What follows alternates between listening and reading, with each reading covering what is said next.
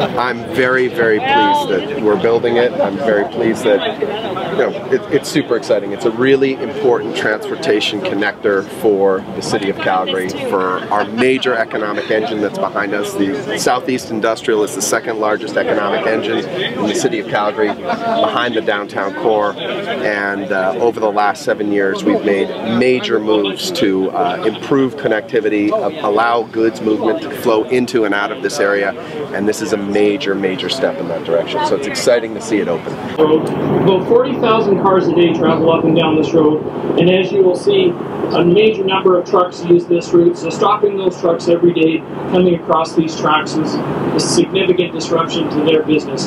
This interchange gets rid of that bottleneck.